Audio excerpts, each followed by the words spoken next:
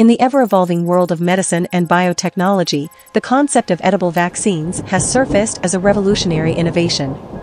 This technology claims to offer numerous benefits, including ease of administration, cost-effectiveness, and broad applicability, particularly in developing countries. However, it also raises significant concerns that have yet to be adequately addressed. The increasing integration of edible vaccines into the food chain necessitates a closer examination of what we consume and consideration of alternatives, such as growing our own food. Edible vaccines involve the genetic modification of plants like tobacco, potato, tomato, banana, maize, rice, and spinach to produce specific antigens that stimulate the immune system.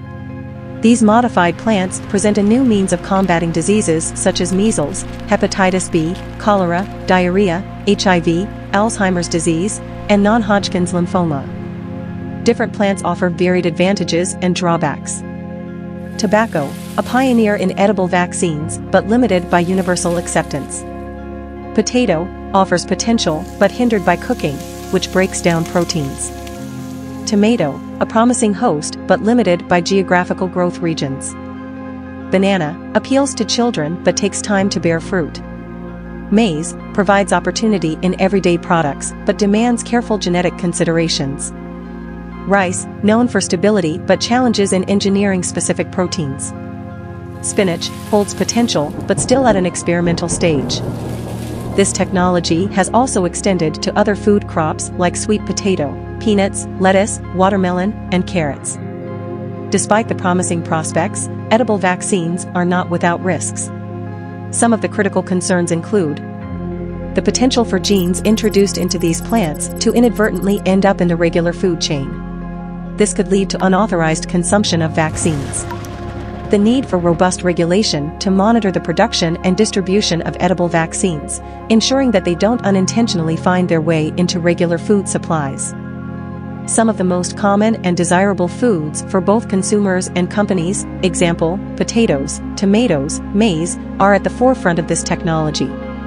These are foods that constitute significant portions of many diets and are being targeted for genetic modification. The widespread consumption of these staples makes the danger of unintentional ingestion of vaccines even more imminent. Given the risks, it is imperative to consider alternatives and take control of our food sources. Growing our own fruits and vegetables is one such solution. By cultivating our gardens, we know exactly what we are eating, reducing the risk of unknowingly consuming edible vaccines or other harmful substances. Foster a connection to nature and promote healthy eating. The move towards growing our own food resonates with a return to nature and can serve as a defense against the potential dangers associated with the consumption of genetically modified plants used in edible vaccines. The advent of edible vaccines marks a significant advancement in medical science and the potential for disease prevention. It opens a world of opportunities but also carries with it a series of profound ethical, regulatory, and health concerns. As the boundaries between our meals and medicine become increasingly blurred, it's our responsibility to remain vigilant and consider the broader implications of these technological marvels. While the scientific community continues to explore this frontier, growing our own food offers a tangible step towards reclaiming control over our diets. In this age of scientific discovery, we must balance our pursuit of innovation with caution, ethics, and respect for individual autonomy. By embracing the simple joys of cultivating our gardens, we may find that the answers to some of our most complex problems lie in returning to our roots. Our plates are no longer just a source of nourishment, they hold the seeds of a new era in healthcare. Let us approach this future with curiosity and caution, nourishing our bodies and nurturing our souls while safeguarding our right to choose what we consume.